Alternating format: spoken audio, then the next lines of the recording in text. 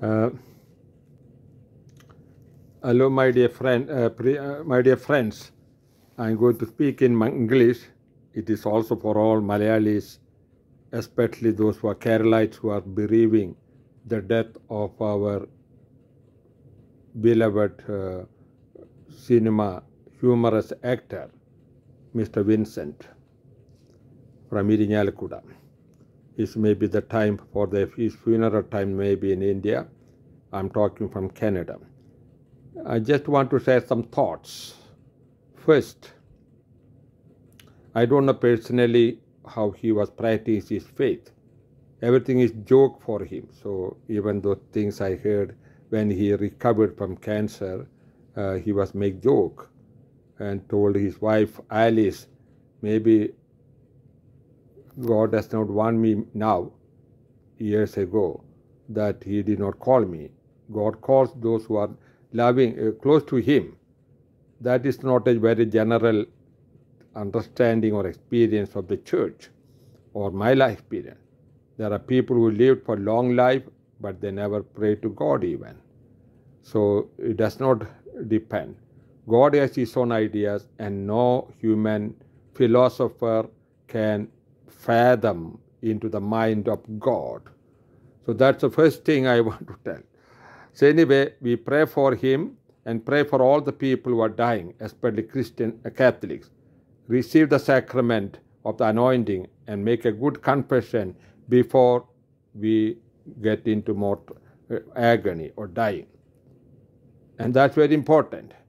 And even those who don't have faith, in my ministry and my experience, I found when the family people pray the Divine Mercy prayers and Karanakonda, Divine Mercy chaplet near that person, he may turn to God, and Jesus promised, I will be between him or her and with my Father, not as a judge, but as a merciful Redeemer.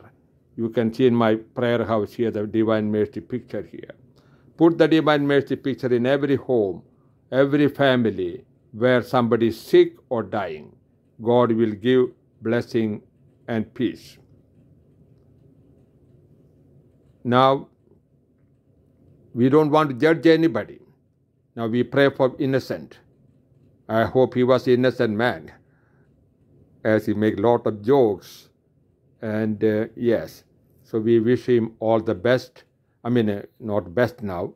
I saw the funeral people, almost everybody, all the film world is in his Kadavandara exposition, and also here in Irinjalakuda, and maybe some thousands will be there in St. Thomas Cathedral, Irinjalakuda. Second thought I want to share, of course, we have to grieve for our dear ones who died, our friends, our own parents, husband, wives, our daddy, mommy, brother, sister, whoever. And that is very, very natural. The book of SIRACH or Prabhashagan 38 and 41, even the Old Testament, God revealed people had to grieve for their dear ones, which is natural. If they cannot grieve about anybody who died, there's something wrong with the family members. They are angry, they are hateful people. In some families, we know that. Even when daddy or mommy dies, some of the sons or daughters or daughter-in-law, they are angry, happy. They don't cry because they got hatred in their mind. And that is a very bad sin. They don't understand that one. Anyway, normally we grieve the people. So that is natural. But there are other things which I want to tell you, which I shared in many places many times.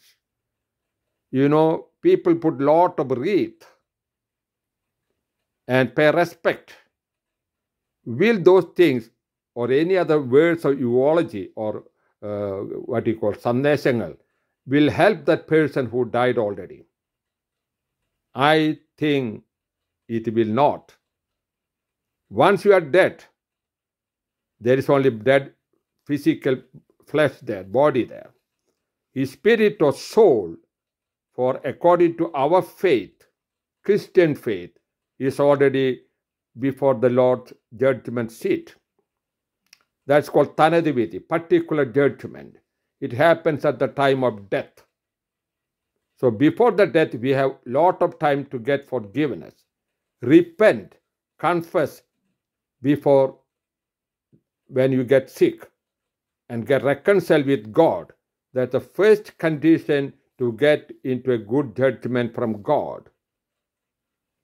Human judges, Supreme Court, Indian Magistrate Court in Delhi or Gujarat made long decision. They can go wrong or right. They do according to their judgment. But God's judgment, nobody can question, no appeal. And that's a final appeal. Until our death, we got the right to beg pardon, ask forgiveness. That will be done. Now, for other people, those things, we put the wreath, which I found something is very annoying. I told sometime in my own family member when he died, I thought, why should we put all these things? There's nothing. After the funeral, put in the tomb, all these things will be destroyed. Why can't the people offer this, wreath and or expensive thing and put one simple flower from their own garden? Save that money for those who are really need help in their sickness, in their treatment, or otherwise with homelessness. Just now I was talking to one person in my own village in India. He got a tarpaulin sheet. He's afraid when the rain comes, it will flown away. So I could not do anything right now there. But I said, there are people who are homeless, living in stud. Give that money for them. When we do that kind of charity by public people or Christian people, friends or neighbors or families or association, that will be the best way to help the departed person. It may help as an almsgiving, as an act of mercy and charity. That will help them. No flower, no wreath will help anybody. Now for an innocent, as I said, I don't know personally him, but I enjoy his movies, his jokes, and I to imitate mimicry sometimes with the innocent language, our ritual language. But now there is no humor.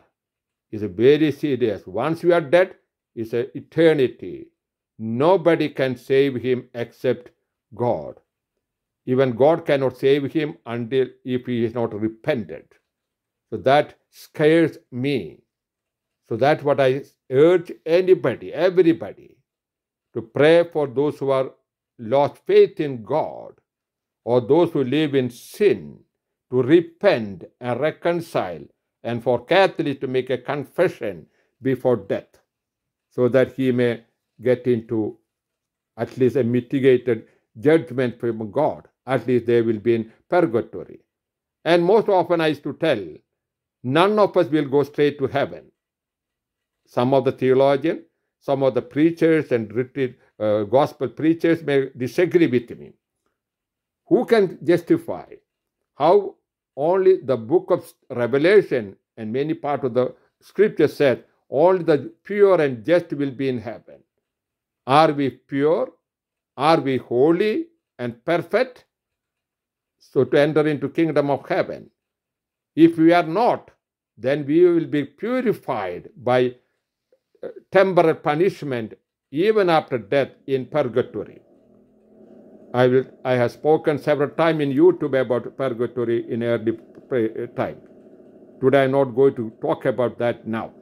So let all the family members, all good people who believe in God, pray to God with Holy Mass, almsgiving, fasting, prayer, and abstinence for the departed people.